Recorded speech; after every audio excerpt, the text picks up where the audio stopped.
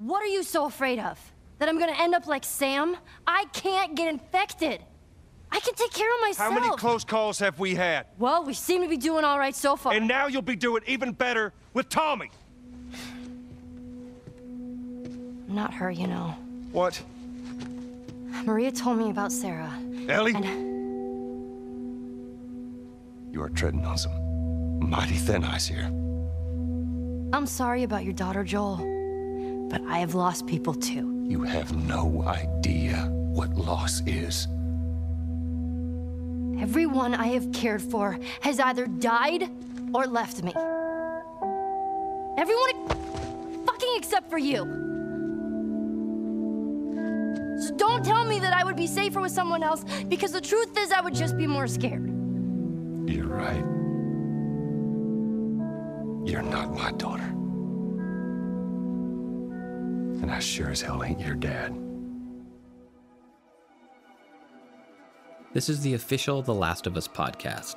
I'm your host, Christian Spicer. And as we all await the release of Game 2, I'm revisiting Part 1 and talking with the visionaries and talent who made it. We'll be talking all about how the game was made, and we'll be tracking the story beat by beat so you can relive it with us. If you haven't listened to our first 2 episodes yet, be sure to go back and do that as we're walking through the story chronologically. In today's episode, we'll be covering the Fall chapter, as well as the DLC Left Behind. I'll be talking with Troy Baker and Ashley Johnson, aka Joel and Ellie, UI designer Alexandria Neonaki, and writer and creative director Neil Druckmann. At the end of our last episode, we were left with the tragic deaths of Henry and Sam. It's an unforgettable moment that sticks with me to this day, and it closes out the summer chapter of the game. Now we're in a new season though. It's fall, and Joel and Ellie have made their way out of Pittsburgh, and they're on their way to Joel's brother Tommy.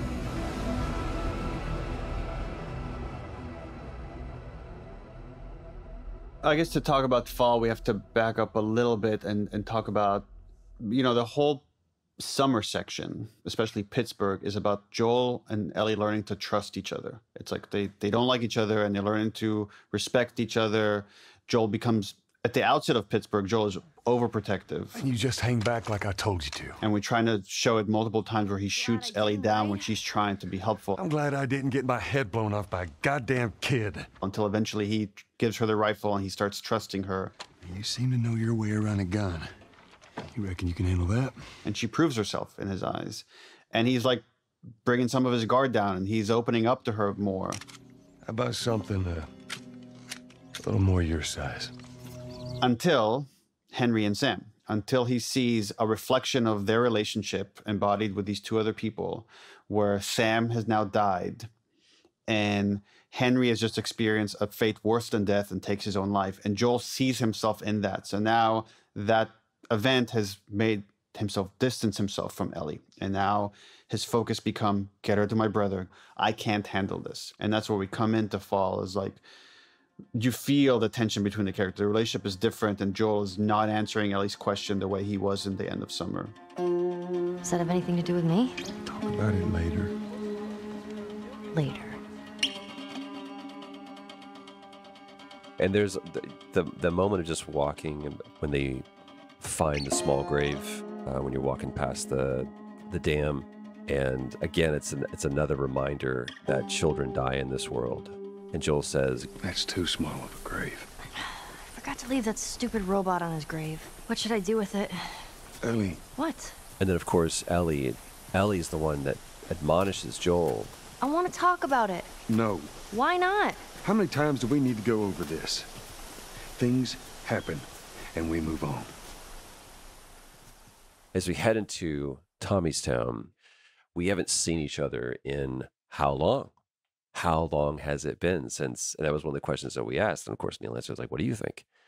And Jeffrey has his version of like what happened, and I have my own version of what happened. And I like the fact that they're different. I imagine Joel and Tommy have their own versions of what happened as well. Absolutely. And to me, that's exactly why. It's like those narratives are probably different. It's like, well, he said, no.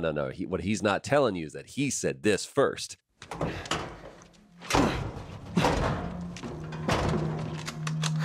Don't even think about reaching for your weapon. Tell the girl to drop hers now.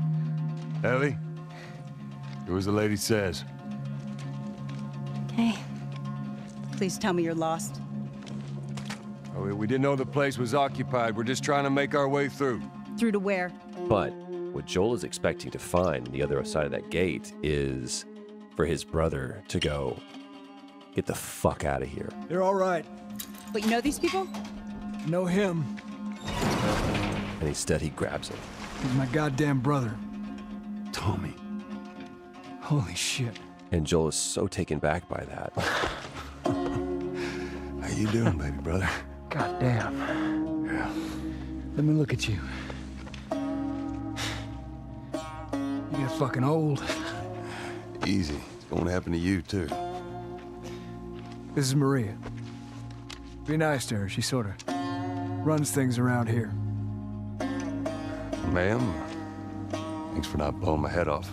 Would have been embarrassing, considering you're my brother-in-law. We all got to get wrangled up at some point. Ellie, right? Yeah. What brings you through here? That's kind of a long story. Why don't we bring him inside? Yeah. You hungry? Starving.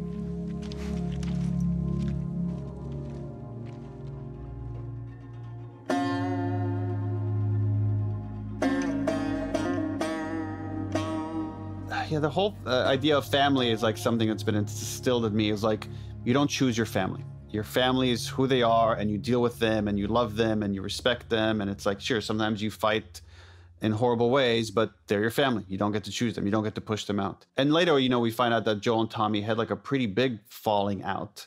And yet when they see each other, they can't help but embrace each other and miss each other. And again, it's that idea of tribalism. And you could have overlaps of different tribes that you belong to. And here is one that's blood, his biological brother.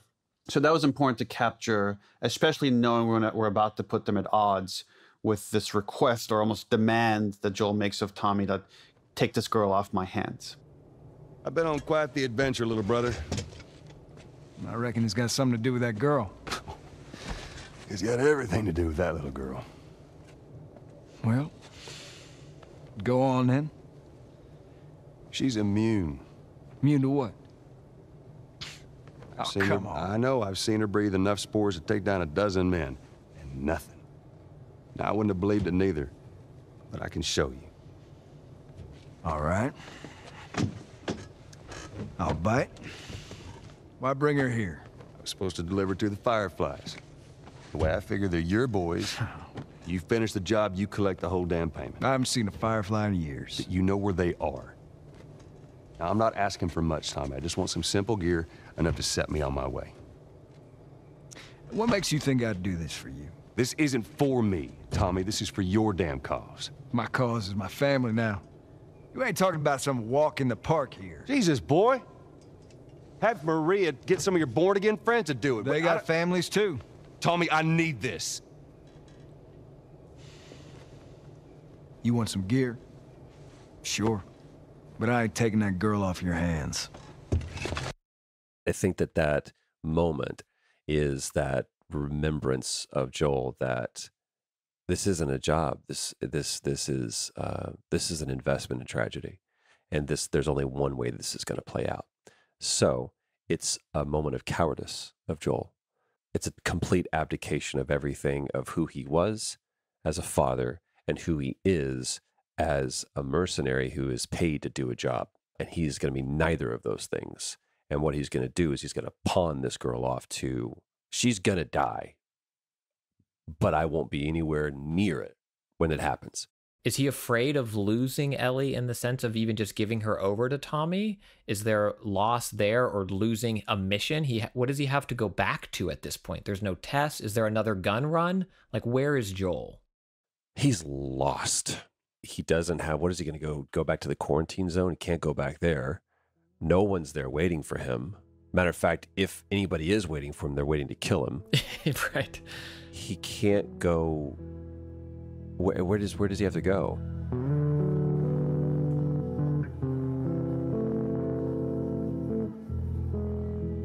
Do you think in Joel's heart of hearts at that moment, he actually wants Tommy to say no? I think if it didn't go down the way it did and Tommy just said yes, Joel would have rode off. I really do, because that to him would have been like, this is what's meant to be. And when he tells Ellie, like, you'll be safer with Tommy, there's a part of him in that moment that believes that. The thing that kind of changes his mind is when Ellie says, everyone I have cared for has either died or left me. Everyone fucking except for you. So like that makes her feel safer, as being with Joel. Like she makes an argument of like, of course in the moment he doesn't hear her because he's just so caught up with her running away and her putting herself at risk. And it's like, right, it's like an angry parent. Every parent has had this, where you get so upset with your kid almost hurting themselves. Your kid gets frightened of like your reaction of like, because you're yelling at them or you're grabbing them by the shoulders. It's like, but it's because you're so scared for their safety. And you might be oversteering in your reaction. And that's exactly what Joel is doing at this point. Is this really all they had to worry about? Boys, movies, deciding which shirt goes with which skirt? It's bizarre. Get up. We're leaving. Come on. And if I say no? Do you even realize what your life means? Huh? Running off like that, putting yourself at risk? It's pretty goddamn stupid. Well, I guess we're both disappointed with each other then. What do you want from me? Admit that you wanted to get rid of me the whole time. Tommy knows this area Oh, better fuck than... that. Well, I'm sorry. I trust him better than I trust myself. Stop with the bullshit. What are you so afraid of? That I'm gonna end up like Sam? I can't get infected. I can take care of myself. How many close calls have we had? Well, we seem to be doing all right so far. And now you'll be doing even better with Tommy. Not her, you know. What? Maria told me about Sarah. Ellie? And you are treading on some mighty thin ice here. I'm sorry about your daughter, Joel. But I have lost people too. You have no idea what loss is. Everyone I have cared for has either died or left me. Everyone fucking except for you. So don't tell me that I would be safer with someone else, because the truth is I would just be more scared. You're right. You're not my daughter. And I sure as hell ain't your dad.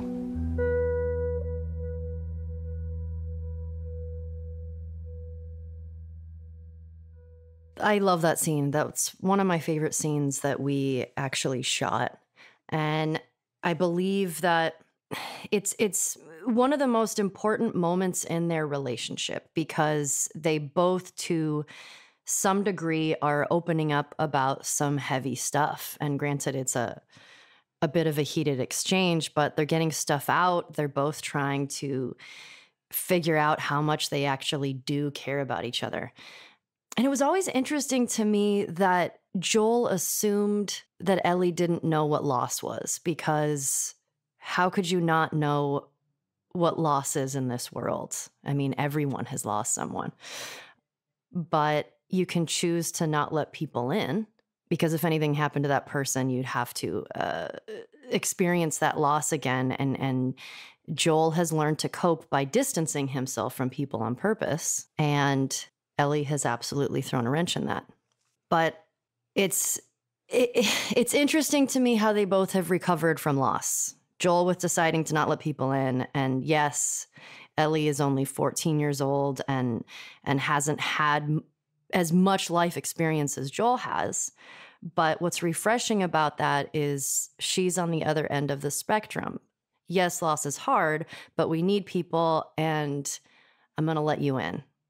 And Joel is pushing it away, and Ellie's forcing him to realize that he does need people, and you're going to be hurt anyway, so you might as well be surrounded by people you care about. Ellie knows this about Joel. She's not stupid. She's young, but she sees his pain, and she asks him what he's so afraid of because she knows.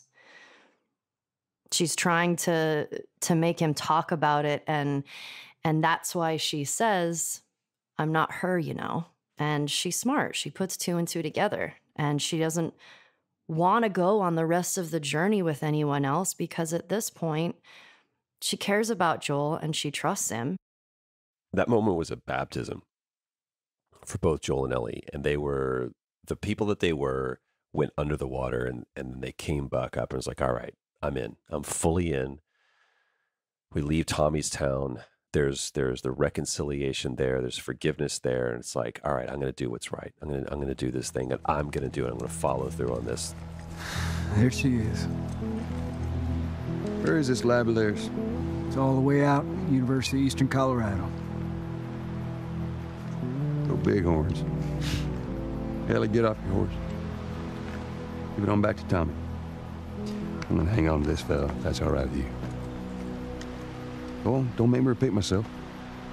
What are you doing? Your wife kind of scares me. I don't want her coming after me. Sorry for stealing your horse. Look, come back to town. Let's discuss it at least. You know me, my mind's all made up. University, Eastern Colorado. How do I find this lab? It's in the science building. Looks like a giant mirror. You can't miss it. You take care of that wife of yours. There's a place for you here, you know? You good? I'm good. Adios, little brother.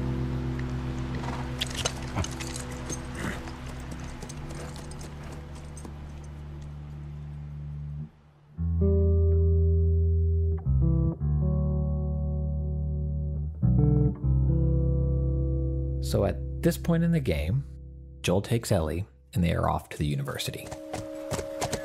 Hey, over there. Is that it? It does look like a giant mirror. How many people do you think are there? Fireflies, I mean. I reckon it takes quite a crew to run that operation. You think there'll be other people my age? I'm not sure. There are no fireflies. Yoo-hoo! Fireflies! Here for mankind over here. Anyone? But there are monkeys. Aw, are those monkeys? Yeah, a whole mess of them. That was kind of awesome. First time seeing a monkey? First time seeing a monkey. And I'm curious from a design standpoint, the purpose for monkeys at this moment and all the things it could possibly represent. I mean, like the larger story that that moment is telling within this world that the characters are living in. I'm sure it started with a brainstorm of like, okay, we knew we wanted to go to this university. We wanted to keep you on this trail, this clue chain to find the fireflies. And wanted to say they've done some research here. They were here trying to develop a vaccine and they failed. And that's where the idea for like a monkey came up with at the end, like that they were testing monkeys. Monkeys could get infected with this thing, unlike other animals. And the guy doing the research was bitten by them. And then we worked our way backwards from that moment, which is at the end of the level, to say, okay, what are interesting things you could see in this level as you're riding around and you're coming across all these dead ends? It's like, well, if he let all the monkeys loose, then there should be like a pack of monkeys running around here. And that way, like, okay, cool. Well, when you crest this hill and you come across this fountain, then we can place all these monkeys and animate them. And it becomes this like kind of beautiful moment that then sets up this disappointment of like finding later that everyone has already left. I'm curious to what extent that loss continues for Joel and Ellie in terms of the false, and this isn't quite right, but the false starts and stops of hope they have, where so much of the game seems to be, if we just get this thing, we'll get to this and we're done. Now we just need to get to the university and we'll get this and it's done. And feeling that loss each time, what keeps them going? Why keep marching and why not pull a Bill or pull a Tommy and you know, put a tent down somewhere and give it up? Yeah, and the answer is each other. That I guess for Ellie, maybe it's a little more complicated. It's finding purpose in the loss. That's what drives her. And every time they experience another loss, it's more of a drive to finish this. It's more of a reason to keep going, not less of a reason. And then for Joel, and by the time we get to the university, So we kind of hit this low point where he was adamant about getting rid of Ellie. They have their biggest fight where she shoves him and tells him she's not his daughter, and he's just trying to be really mean to her to push her away. But it has the opposite effect where he realizes at that point, it's got to be me. Like no one else, like I'm the best equipped to do this. And now he's just take it on, whatever that means. Like he's understanding that he might feel the same loss he's felt before, and he's realizing maybe it's worth it. So the most he's put his guard down. And you hear it in his voice and in their conversation they're having is like, he's telling her now, like he had a kid when he was really young, and that was really rough on him. Have you ever been to one of these? What, university? Yeah. No, not as a student, at least. Why not? I had Sarah when I was pretty young. Were you married? For a while. What happened? Okay. Too much. He misses like singing and playing guitar and... Well, when I was a kid, I used to want to be a singer. Shut up. So serious. Sing something. No. Come on. He's talking to Ellie about like she wanted to be an astronaut. Hey, I was thinking I would have wanted to be an astronaut. That a fact? Yeah. Can you imagine being up there all by yourself? Would have been cool. I'm just saying. And these two characters are really opening up to each other in a way they haven't before. And of course, being cruel writers that we are, we're doing that knowing that Joel is about to get impaled on a rebar and pretty much die as far as the player knows. Yeah, when the definitive edition or whatever, another collector's edition comes out, I want the steel case with the back of the box quote to be by you, and it says, "We're fucking cruel writers. Please enjoy The Last of Us Part 1. But I mean, like, we laugh, but to me, those are the best stories. So you took us there, and I think it's a great place to continue the conversation of you gave them hope. The team, Naughty Dog, the story, gives Joel and Ellie hope through the recordings. They're looking for the Fireflies. They've all left. Yeah, no shit. I'm dead.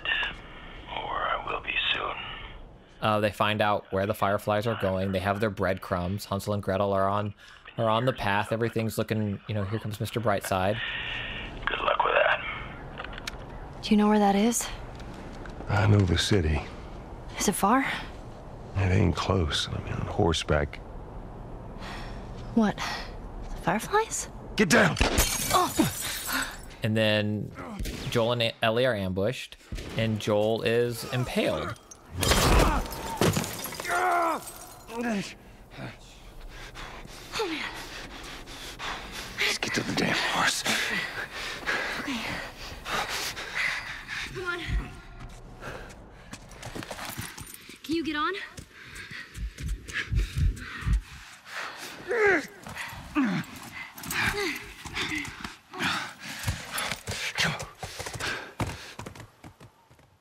It feels random. In the moment, it feels like, oh, it's just another group of hunters trying to kill us to steal our stuff. It's some faceless enemy, even though it is human. But as a player, you're almost been now conditioned to think of them as just, okay, it's just another NPC. And then later we wanted to give this moment more weight to say, no, it wasn't just any NPC. Like you fighting these guys had consequences going forward. You killing these people and then trying to kill you and injuring Joel has affected these whole other section that you're about to get into. And you won't know until the end of that section that was the case, or midway through that section. So that's what was important for us to show that, one, it could just, these deaths, these moments can just come out of nowhere. Even with, like, when you think about Henry and Sam, it was just like some random runner that just bit him. It wasn't, as far as you know, it wasn't some climactic moment. It wasn't this big heroic sacrifice. It just happens. And often in life, that's how these things go down. And then after Joel is impaled, we continue to play as him. That is still the character that the player is in control of. And while pre-release marketing never, if I recall correctly, never let us know that we would play as someone else. Yeah, not only that, we actively lied about playing as someone else. Okay, so that's another back of the box quote. Yeah, we wanted the player for this moment to lose hope, that they've come to care for this guy and they come to love this relationship these two characters have for one another. And this whole we haven't talked a lot about mechanics, but the whole time you're getting better at controlling him, at the mechanics of using the guns, using melee, of protecting yourself, of relying on Ellie. You're upgrading your character, different abilities, so their stats are getting better, and that makes you kind of a stronger force to be reckoned with. And now we're stripping all that away. So now you're moving slower. You can't, when you try to run, Joel stumbles. You handle the window? Yeah. Come on, move! Your weapons sway way more. In fact, like as you're walking forward, there's like specific moments we have Joel just tumble down, or he like leans onto counters, and he's bleeding a lot. And we want you to start thinking, holy shit, is this guy gonna die? Is like Naughty Dog gonna kill off the main character here? So we want you to start asking that question, so that by the time you get to the next part and we don't show you what happened and you're only playing as Ellie, we want you to at least entertain, is Joel dead? Did they just kill off Joel? And I felt like that was important for our medium and this kind of story, for you to play that transition and not just see it. So that was always going to be from the very first pitch, that was the reason to make this game, was this shift in perspective. That you have these kind of more stereotypical characters, that you have the protector and the protectee, and then you're going to flip it on its head. And then the quote unquote damsel in distress has to become the protector, and Joel is so incapacitated, she has to take care of him. I think we're safe. Joel? Joel? Shit. Joel, here. Oh, get up. You gotta tell me what to do. Come on. You gotta get up. Joel?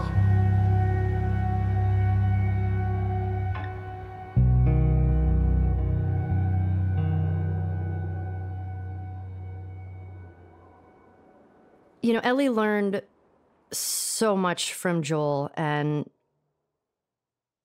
in that part of the game, we really see how much she's grown, and it shows how important their relationship has been. And we also see how fiercely loyal she is, and she wants to protect him and save him, not just to finish the journey, but because she cares so much about him. And of course, there's an extra layer of worry and anxiety now because she feels responsible, because this is post that conversation of her being like, hey, let's be there for each other. I think she needed that time of him not being able to tell her what to do for her to trust herself to grow. Of being like, hey, you're on your own. I've taught you as much as I can. Not that he put her out on her own on purpose. But I think she took all the knowledge that she learned from him and was able to help him and protect him. What I love is that it didn't just slam to black, but that there's this moment that's delayed so that Joel could witness the fact that he is no longer capable of protecting her, which forces her once again to be in a situation where people are trying to kill her, and she is the one that ends up killing, and she does it so brutally and dispassionately, and she becomes we get to witness firsthand through those in and out of consciousness moments of Ellie becoming the protector. What do you think Joel learned in those moments? Well, I think it was one of those things for him that it was a big turning point, because he realized how much she cared about him, and that obviously he was in this position because of her, but he is still alive because of her. And I think up until this point in the game, he was trying to deny that he cared about her. And I think he realizes, I care so much about this person, and that sets up the rest of the game of the decisions that he makes, where he's like, oh, this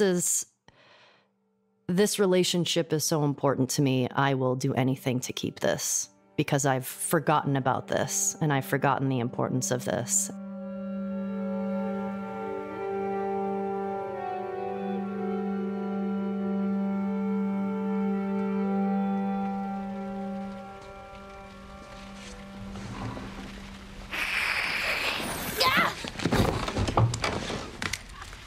Riley? Ow. landed on my hip. What the hell? I thought I was bitten. I know. It was kind of awesome. You're not gonna kill me, are you? I haven't seen you, and I don't even know how long. 45 days. Well, 46, technically. Wanna know what I've been up to? All this time, I thought you were dead. Yeah. Here. Look. No way. You're a firefly. Here, congrats. Hey, put some pants on and let's go. I'm so dumb. Oh, come on. When have we ever gotten into trouble? So we're talking Left Behind, the DLC, or for some folks who came to the party late, the standalone DLC.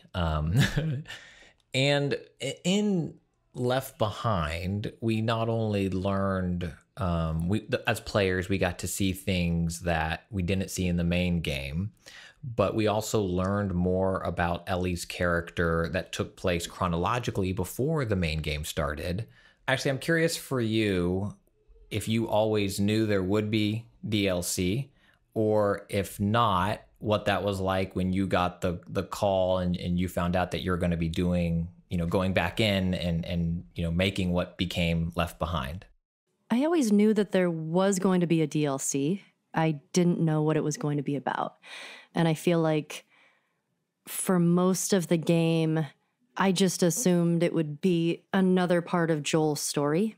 And once we got closer to shooting the DLC and Neil sort of toying with some different ideas, he finally, he took me out and we talked about it and I was like, oh, okay, cool.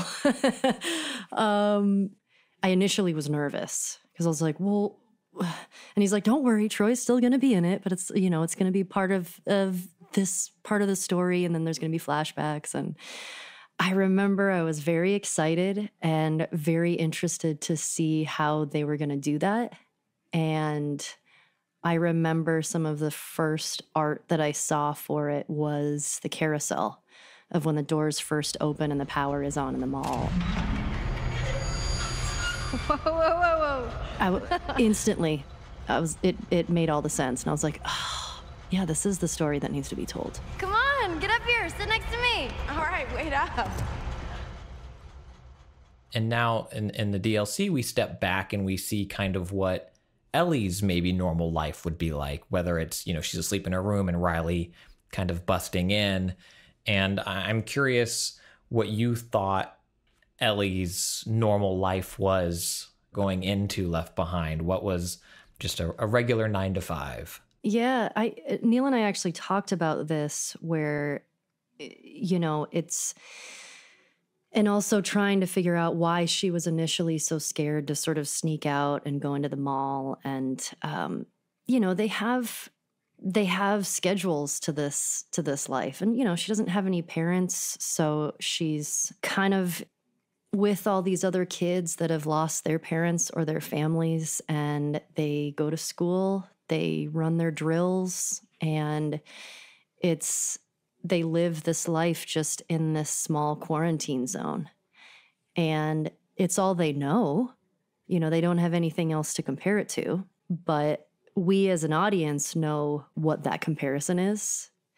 And I think that's what makes it devastating, because you're like, you could have such a different life than this, but this is what you're given.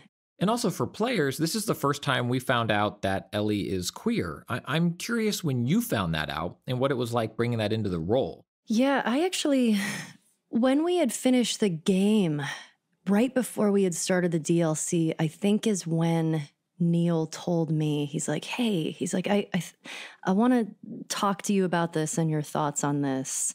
I have an idea for the DLC, and something that I've thought is, I think Ellie is queer. And what are your thoughts on that? And I'm pretty sure that's when it happened. I know for me, for a lot of the first part of the game, we hadn't talked about Ellie's sexuality. And I always felt like when that was decided, something clicked with Ellie. because she's definitely queer. Like it makes all the sense in the world. And I wish I would have known that from the beginning, because I don't know if I would have done anything differently. Who knows? But I was just so excited to jump into the DLC with that in mind, and knowing that the friendship and the relationship with Riley was, there was a heavier weight there. Something that I found so personally beautiful about Ellie's character is that it works. It worked in the main game before I had experienced Left Behind. And after learning Ellie's sexuality, there wasn't anything in the game that stood out as not working in my head. If anything, it let me re-examine scenes from the game and they became more powerful. Yeah, that makes a lot of sense to me, because I feel like playing the DLC and then going back and playing the game through, a lot of things do land a little harder, especially with Bill, when you're like, oh man, he's talking about his partner, and I really wonder how that landed for Ellie. And I feel like Left Behind is such a beautiful story of first love, and it's also incredibly sad because we know what the outcome is. But I do feel like it's great to play that and then go back to the first game with that knowledge, because Ellie becomes so much more of a well-rounded character.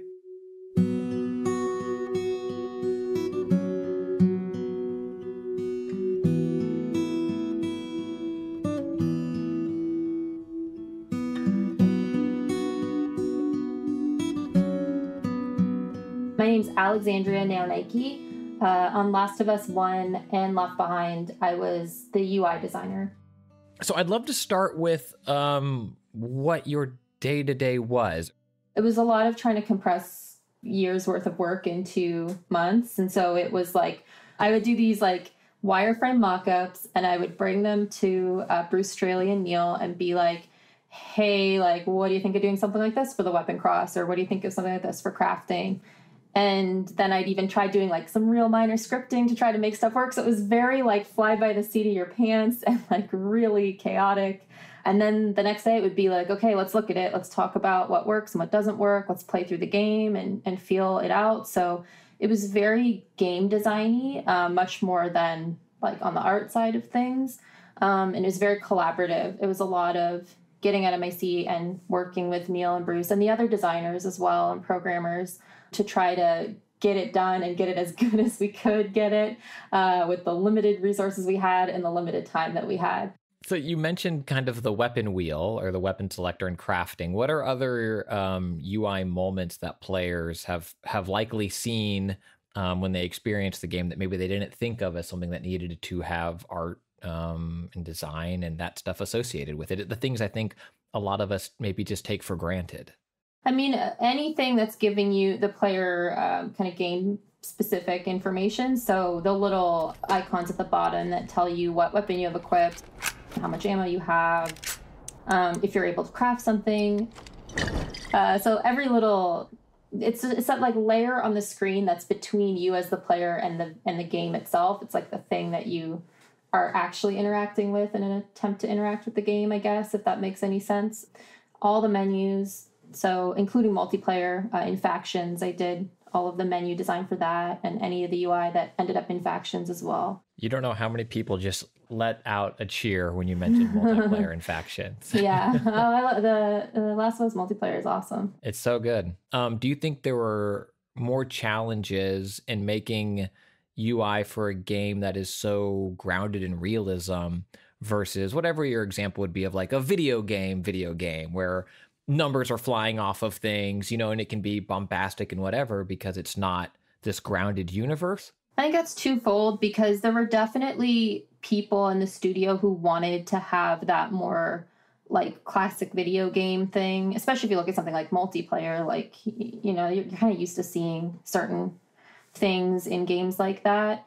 But there was kind of the blessing of there not being enough time. And so we had prototyped some stuff that for the UI that had a bit more of like texture to it. But because we had so little time, it was easier for me to push that. I like really minimal stuff. I feel like you notice it less. Like if something's really tactile, it kind of starts to stand out, especially because you can't control how the user's going to see it. Like if they're looking at it against like a bright sky, it's going to look different than looking at it against like a dark, like going through a tunnel situation with a flashlight. So minimal stuff can kind of reduce some of that a little bit, and it helps it blend into the background a bit more, so it's not pulling attention to itself.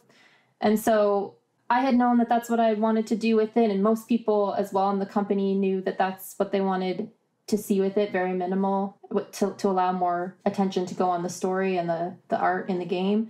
But of course there's people, and like because Naughty Dog, everyone gets to have a say. Like sometimes you'd get people that were like, you know, oh, I like it when games look more like the World of Warcraft type of UI, and it's like, okay, well, it's a different style of game, and we don't have time, so we're not going to do it. So yeah, it was kind of a blessing.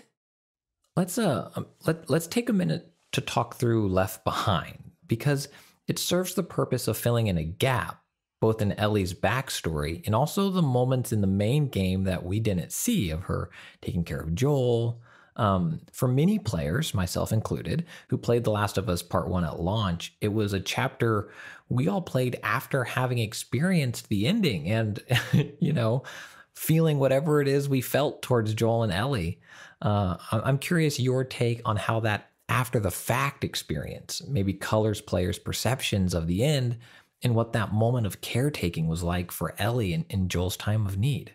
It all felt to me like strengthening that moment where they're in the girl's room where Ellie has run away and Joel finds her and they have that kind of spat, that fight. It kind of strengthened that for me where it's like, okay, Ellie, like that you don't really get much into how much loss Ellie has experienced. And so to me, Left Behind was about that. It was like, Joel's not the only person in this world who's experienced extreme loss. This very young girl from a very young age has had nothing but loss in her life, and that's obviously affected her.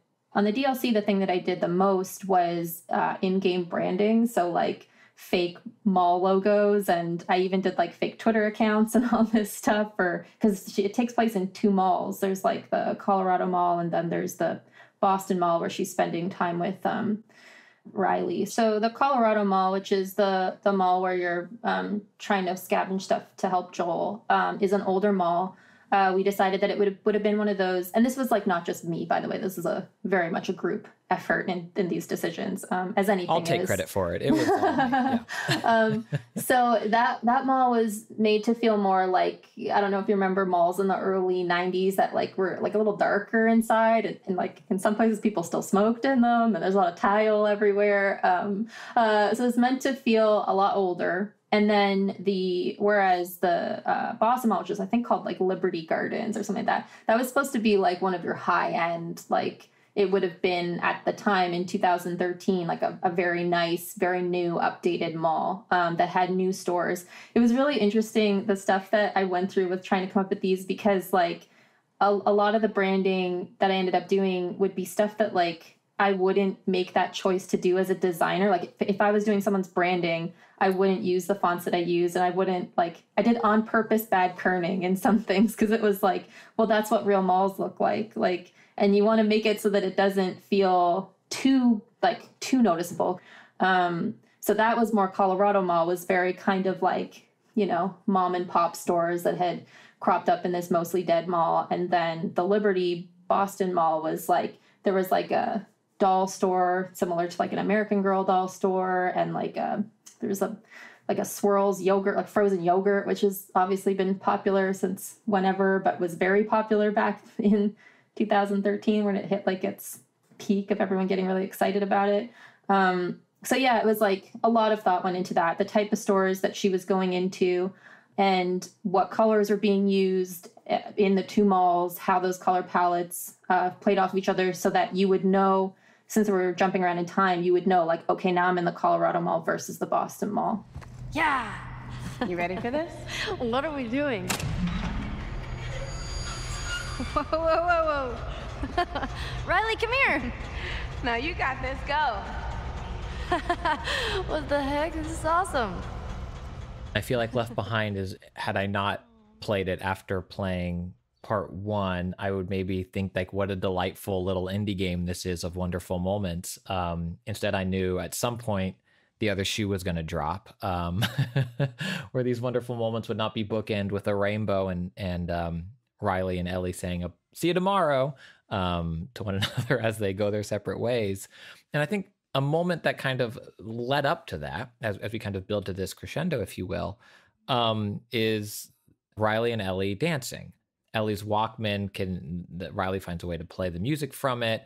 I believe, correct me if I'm wrong, but I believe I saw, was it concept art that you drew of that moment of the two of them dancing? Is that right?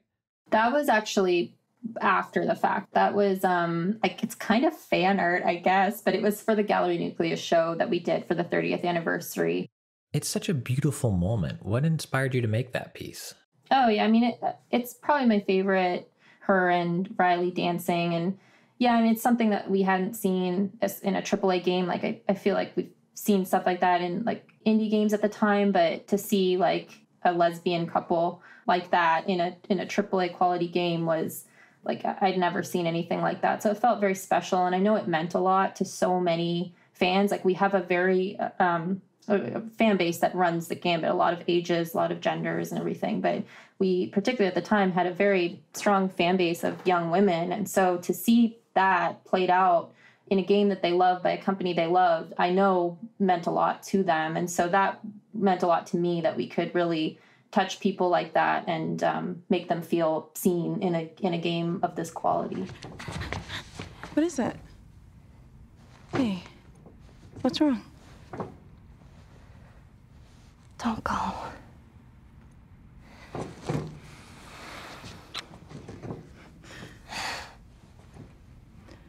Sorry. For what? What do we do now? We'll figure it out. That's my favorite part of the DLC. That and the video game. When they play the turning and Riley's like, all right, I'm going to break this down for you. Man, for a second I thought I was going to play it. Close your eyes. You're playing as the unstoppable, claw-wielding, yet drop-dead gorgeous Angel Knives. She stands on the edge of the Shadow Temple. Your opponent, Black Fang, steps out of the temple. Fight. Round one starts. Black Fang rushes towards you. He throws a double punch in your direction. Jump up! He grabs you. Mash punch to break free. Yes! Fuck him up! Finish it. The screen turns dark. Angel Knives' blades begin to glow. She pierces his torso again and again until his heart flies right out of his chest. She winds back her leg and roundhouses his head clean off. A geyser of blood covers the entire playing field. Oh, nice. That is an ultra kill. You win.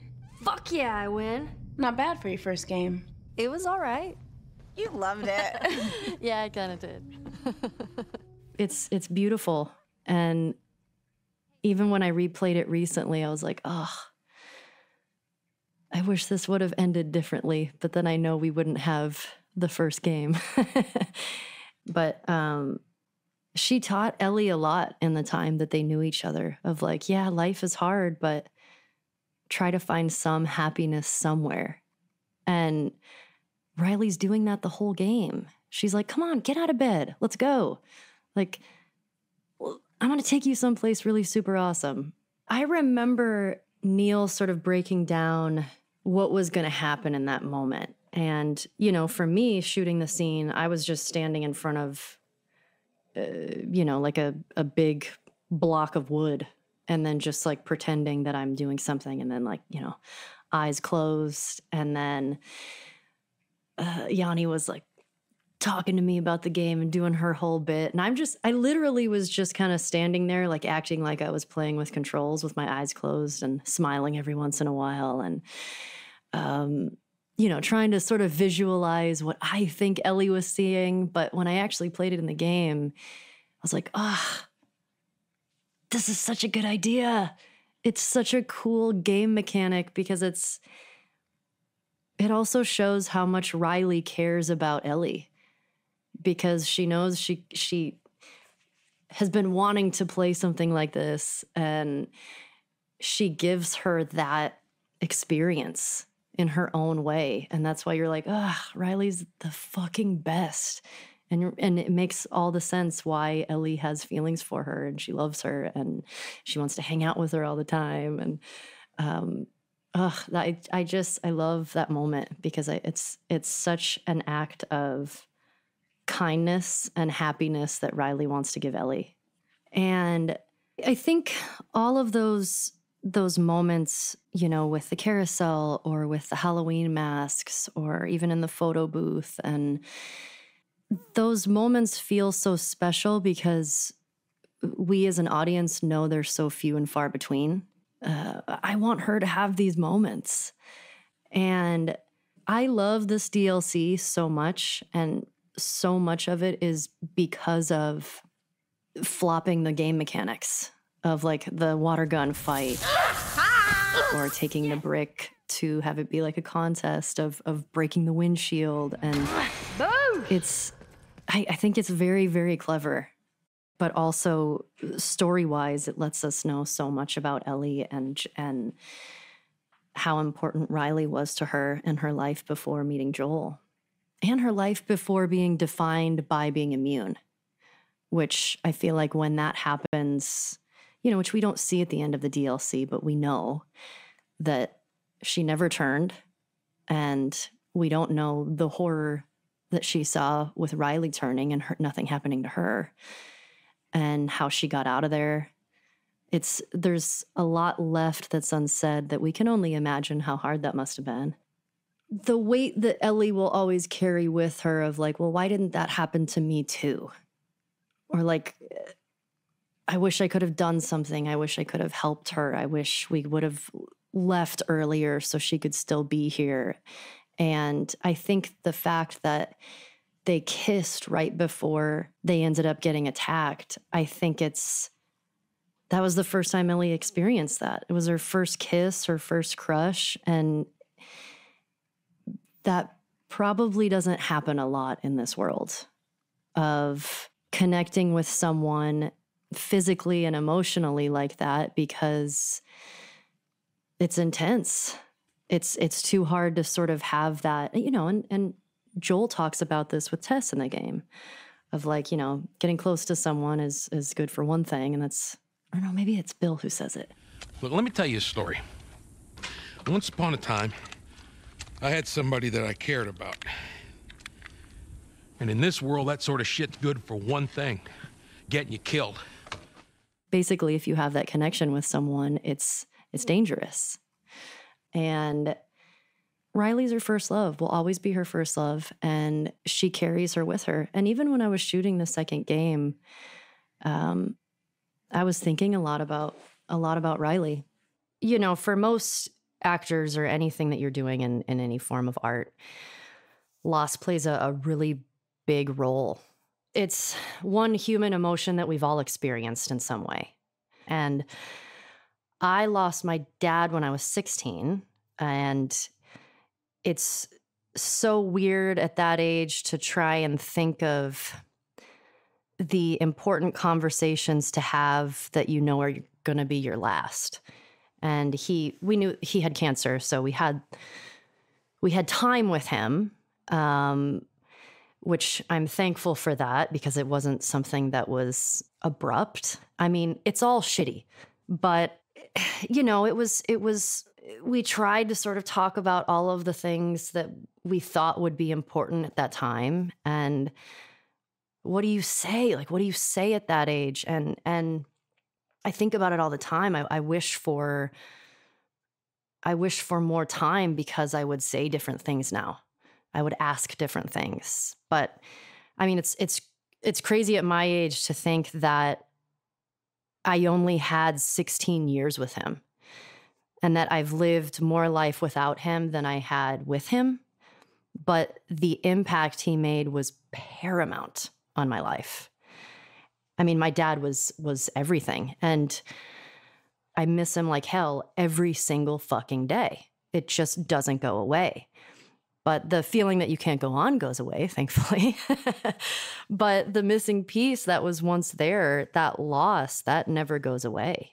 And I think everybody can relate to that.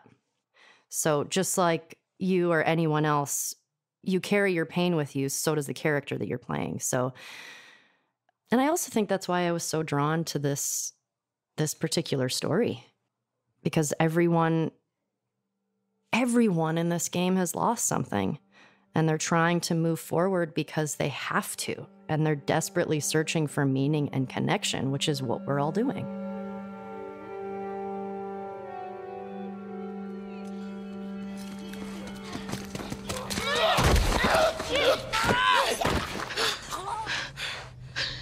I think it's clear. Ellie, your arm.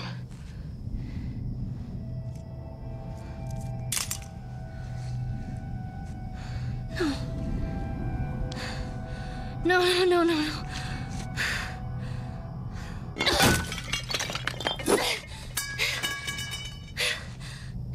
There's some more stuff over there you can break.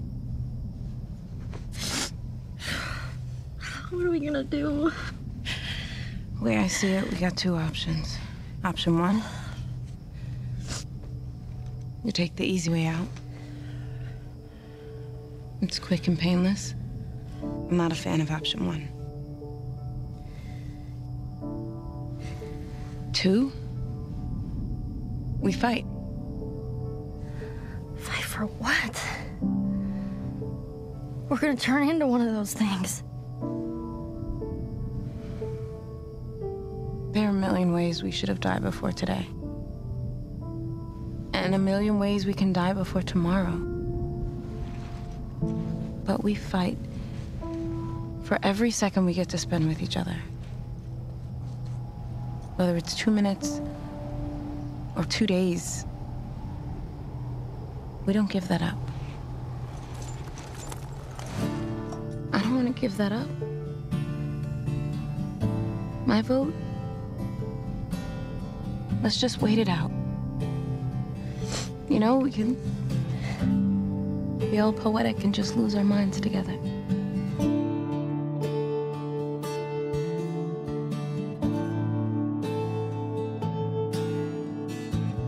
Next week on the official The Last of Us podcast. We don't have to do this. After all we've been through. I love that that's the story, because we're so flawed as humans. You and your friend killed how many men? I think love is the thing that connects all of it. Tell them that Ellie is the little girl that broke your fucking finger. There's this, again, this whole philosophical debate of how far are you willing to go to protect your child? You keep finding something to fight for. It can't be for nothing. The official The Last of Us podcast is produced by PlayStation and Spoke Media. It's hosted by me, Christian Spicer, and written by Brigham Mosley. Our Sony PlayStation team includes Charlie Yater, Christian Cardona, and Carrie Surtees. Our Naughty Dog team includes Arnie Meyer and Scott Lowe. Our production team is Carson McCain, Kelly Kolf, Trey Jones, Reyes Mendoza, and Alicia Force. This episode was mixed by Evan Arnett, who contributed additional sound design and music. Today's episode included interviews with Neil Druckmann, Troy Baker, Ashley Johnson, and Alexandria Neonaki. Executive producers are Aaliyah Tavakolian and Keith Reynolds. Thanks for listening.